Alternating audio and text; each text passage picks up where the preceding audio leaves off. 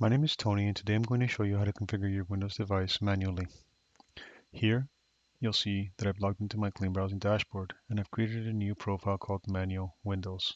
Let's navigate to the Your Network section and enable Windows Profile. So you'll see I've selected here Manual Windows and you'll see that I have some information happening here. It gives me my primary and secondary DNS IPs and gives me my IPv6. Let's go ahead and inject those into my website. Before I start, I'm going to go ahead and add my public IP, which is the IP that I'm coming from, and this is what the device sees.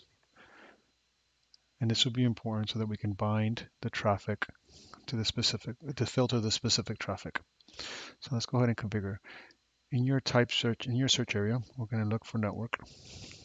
And when you see view network connections, just click on that.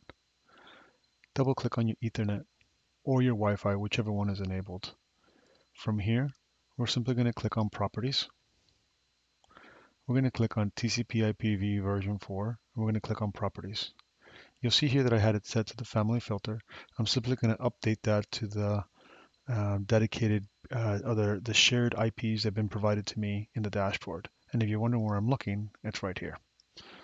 Then I'm going to hit OK. I'm going to go to IPv6. I'm going to open up properties, and I'm going to say use the following IP address. Simply take this IPv primary down here. You can simply copy it. Take the secondary, copy this, hit OK. Now I'm on a virtual machine, so when I close this, it might restart my connection, and that's okay.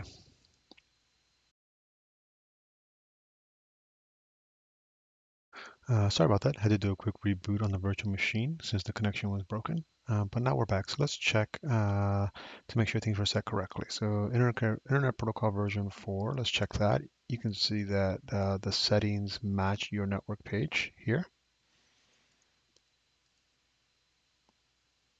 Here you go.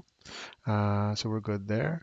And then let's check IPv6. And if you go to IPv6, you can see that my values were retained and they match what's down here.